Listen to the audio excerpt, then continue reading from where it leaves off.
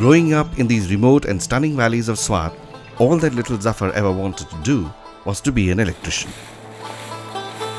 लेकिन वहाँ उस वक़्त हालात ये थे कि हमारे जो माली हालात इतनी बेहतर नहीं थी कि मैं आगे पढ़ सकता, तो मुझे महसूस हुआ तो मुझे यहाँ से पंजाब निकलना पड़ा.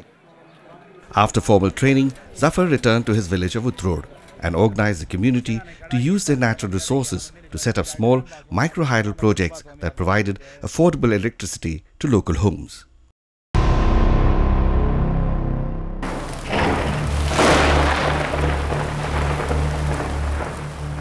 Then came the devastating floods that washed away all the hard work and plunged the village into darkness. 20-25 साल से रहा हूँ अपने घर में, और मेरे पास जो सिस्टम था वो कुछ सब था, फ़ोन था, सैटेलाइट डिश थी, मैं न्यूज़ देखता था वो, लेकिन वो सब चला गया 10 मिनट में.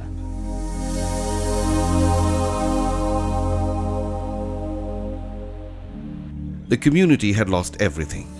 With their homes destroyed and no electricity, children had to study in the fields. Families were forced to live in tents, and with the winter looming, temperatures would sink to freezing levels. जितना फसल है वो तो बर्बाद हो गया.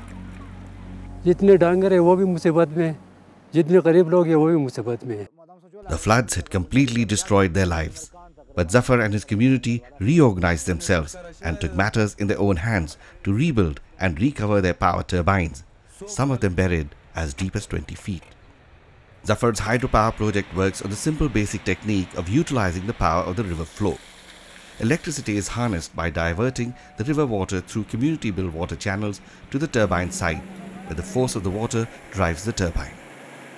The repaired hydropower plant is providing electricity to 20 homes, and people enjoy the domestic comforts of electricity.